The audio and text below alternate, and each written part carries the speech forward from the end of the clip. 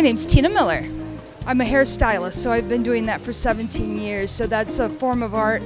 But I've been watercoloring for 16 months, and I love it. Okay, most of my art is just pretty free-flowing.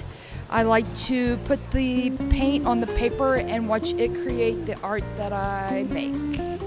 My inspiration, I bought 3 pieces off of a dear friend of mine, Shannon.